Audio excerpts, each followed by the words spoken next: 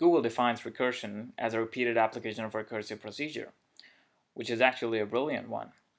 In computer science, recursion is when a function calls itself. Just like this definition of recursion is using recursion in its own definition. Let's have a look at the Fibonacci sequence. It's a pattern of numbers that starts with a 0 and a 1, and the successive numbers are obtained by adding the previous two numbers, like 0 plus 1 is 1, 1 plus 1 is 2, 1 plus 2 is 3, and so on. Mathematically, we can write a function fib that takes a number n and gives us the nth Fibonacci number. Fib of n can be expressed as the sum of the n minus first and the n minus second Fibonacci numbers. How do we find the n minus first and the n minus second Fibonacci numbers? Using the same function. We know that fib n is going to give us the nth Fibonacci number, so fib n minus 1 and fib n minus 2 will give us the n minus first and the n minus second Fibonacci numbers.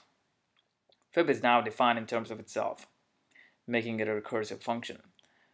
We started with a 0 and a 1, so it's important to say that the 0th Fibonacci number is 0 and the first Fibonacci number is 1. A C implementation of this function would look something like this.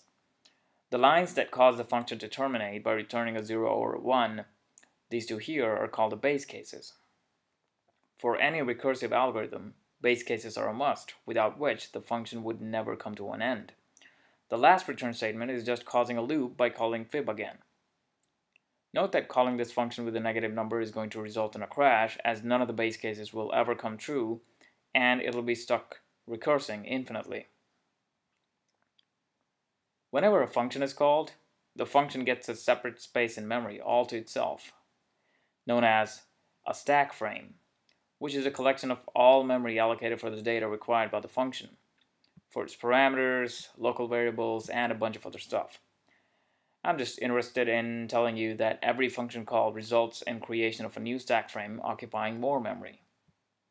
Coming back to our fib function, we can say that for any number other than 0 and 1, it's going to create new stack frames by calling itself with numbers 1 and 2 less than the previous.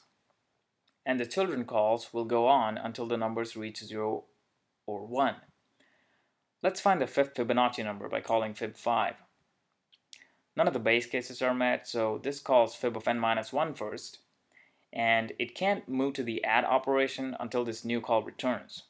So fib 5 will call fib 4, fib 4 will call fib 3, fib 3 will call fib 2, fib 2 will call fib 1. Each of these calls correspond to a different stack frame, although the same function is being called. Now, fib 1 is not going to result in a new call to fib, as it's a base case, so this call terminates by returning a 1 to fib 2. This is called the backtracking phase, where the children calls return values to their parents. Now, fib 2 will add fib of n minus 2, that's fib of 0. Fib 0 is another base case, which will return 0 to fib 2. We obtain the value for fib 2 as 1. Fib 3 is now 1 plus fib 3 minus 2, which is 2. Fib 4 will be 2 plus fib 2. Wait, we had computed fib 2 previously, but we didn't tell our program to remember that, so it's just going to make the same calls and return a 1, getting us the value 3 for fib 4. Fib 5 is fib 4 plus fib 3. That's 3 plus fib 3, which will finally return 2 as computed before. And finally, we have the value 5 as the fifth Fibonacci number. These are all the calls that happen to evaluate fib 5. You can see that these calls were repeated. Had we stored these values after computing them for the first time, we could have saved some time by just returning the stored value, but storing values would require more space. This scenario is called a space-time trade-off. We can trade some extra space for a faster program, or some extra time for a smaller program, all of which depends on the use case. Although recursive algorithms can look easy on the eyes, most of the times they can be really heavy on the system. That'll do it for this one. Thanks for watching.